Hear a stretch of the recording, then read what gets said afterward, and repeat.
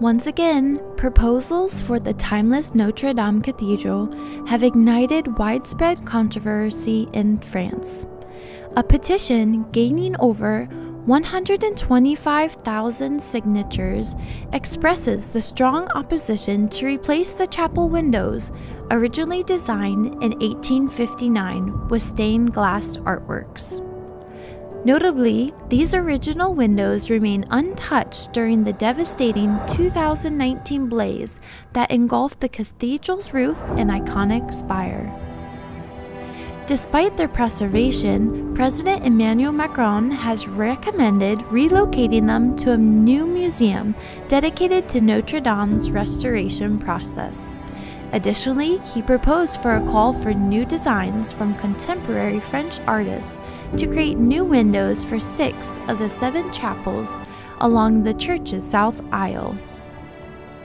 The online petition swiftly emerged just 2 days after Macron's announcement.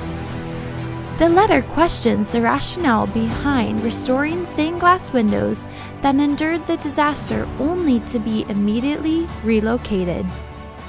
It challenges the authority of the head of state to alter a cathedral that belongs not only to him alone, but to the people.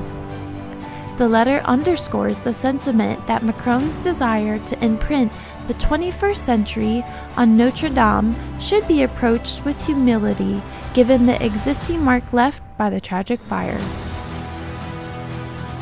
Despite the devastation, reconstruction efforts fueled by generous donations began earnestly in 2022.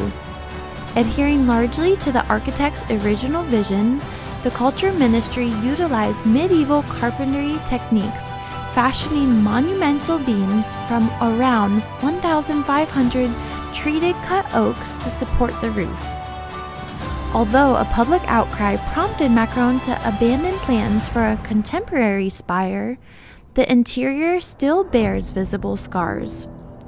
While the completion of the roof and spire is anticipated just in time for the influx of millions of Olympic fans in Paris for the Summer Games this July. So guys, what do you think? If you were the president of France, would you introduce new contemporary windows to Notre Dame or keep the traditional medieval stained glass windows? Let us know in the comments below. Thank you, and we'll see you guys next time.